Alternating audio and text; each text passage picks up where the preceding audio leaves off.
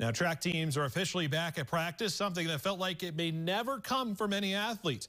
After the season was canceled last year due to COVID, athletes are gearing up for what is expected to be another full season of events. Athletes say getting ready to go full speed again isn't easy after such a long break.